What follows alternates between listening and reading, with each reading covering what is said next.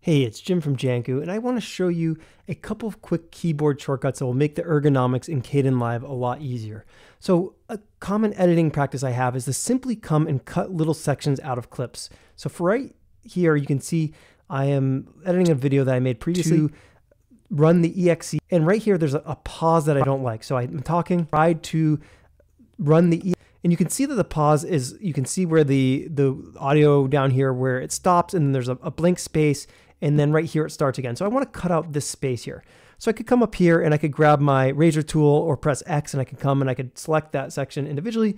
But there's a really easier way to do this by just putting the playhead where I want to cut. So I'm going to put it right here where it's the last thing that I said there, and I'll kind of trail out so I make sure the audio kind of cuts out smoothly. And then I'm going to just press Shift and R, and that cuts the clip right there. And then I'll move the playhead to where my audio comes back in, and I'll do Shift and R, and that cuts it again. So now I have this individual section here. So I can come and I can click on this section to highlight it, or I could even have the playhead here and just press the plus icon, and that highlights it there.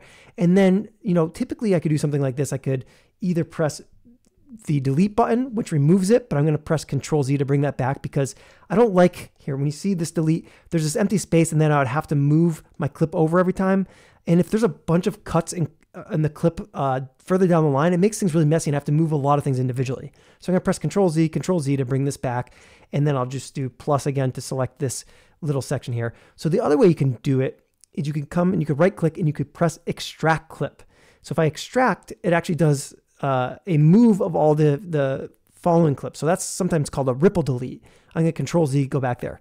So that's pretty close. It's almost exactly what I want, but I don't want to have to come here and right click and then do extract clip every time. I really want to just have a keyboard shortcut for doing this. So one way I can go and I can add that keyboard shortcut is I can come up to my settings and I can go to configure keyboard shortcuts. I could also do Control Alt and the comma button. So here, let me open that up a different way. I'm going to hold down Control Alt and press comma, and that opens up my keyboard shortcuts. And I'm going to search for extract clip, and I'm going to click on extract clip. And right now it says that there's no keyboard shortcut. I'm going to come here, I'm going to click custom, and then I'm going to click on where it says none. And then it's asking for my input, and I will just say that I want this to be Control Delete. So you can see that this is now set to Control Delete. So I'm going to come down here and I'm going to say okay. And then if I'm down here again and my clip is highlighted, I'm just going to say Control Delete, and it does that extract or that ripple delete, and it deletes everything there.